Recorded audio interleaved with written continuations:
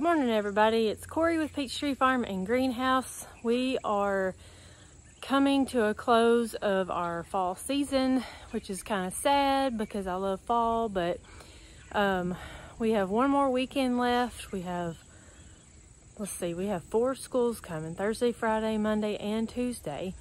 And then we also have a haunted corn maze on that Saturday. So we are busy, but I wanted to show you all. It's taken me a long time to want to pull these out. They've been so pretty. I've planted 4 zinnias and 1 lantana. These were 1 plant.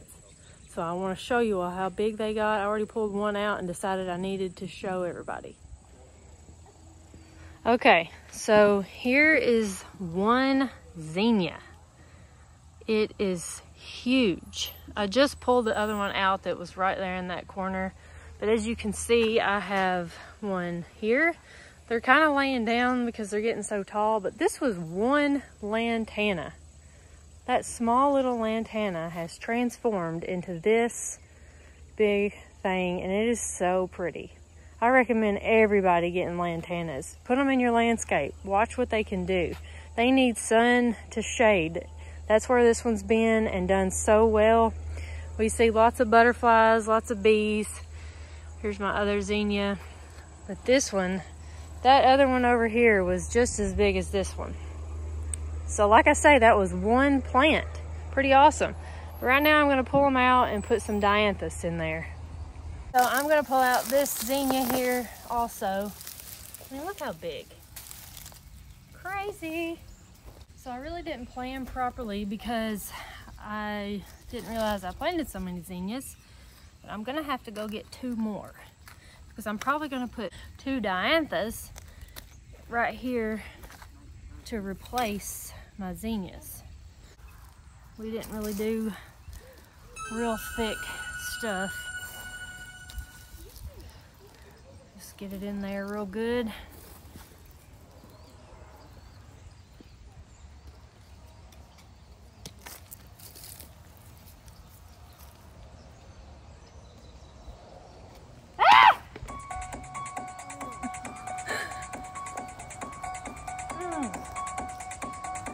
Well, Michael's decided to join us.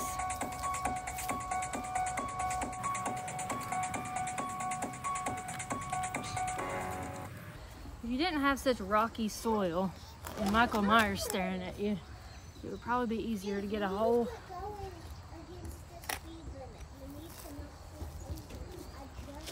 But anyway, these are gonna bloom all spring and summer and fall. Mine are still blooming. I have some in the backyard. Oh.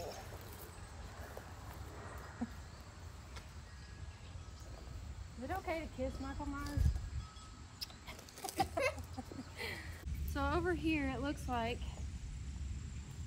some of my dianthus actually did come back. So I might not need 4, we'll see. I may actually move some of these, I don't know. So I think what I'll do is probably go get 2 more. All right, so here's all of our dianthus. We still have a lot left. A lot of people that don't see the color, which is right here, and the mound that they make, don't tend to buy things until they see them, which that's just how we are. So I think I'm gonna put some white within the landscape just to have some more color, and like I said, I'll put 2 more of these. I've already got some flowering kale at my house, so I'll stick with pansies and dianthus for now. But I really wanted to show you this. This right here is dianthus in the fall. Like I had told you in the front yard, I was looking for a quick fix with some weeds.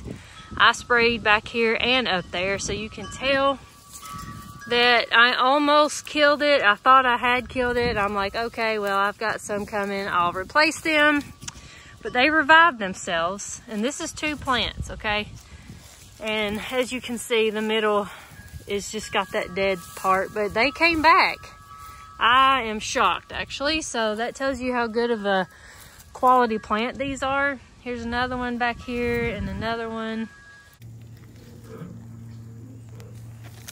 Luckily the ground is still kind of soft from that rain we had the other day. Because if it wasn't, I probably wouldn't be doing this because I would not be able to get a hole.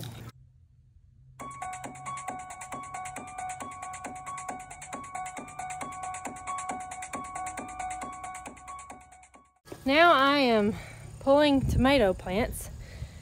We put way too many in our raised beds to begin with, and then I pulled them out and the seeds evidently got in there, and I have a bunch with no tomatoes. Let me just show you. So here I am pulling them out, and you see how many I have left to do.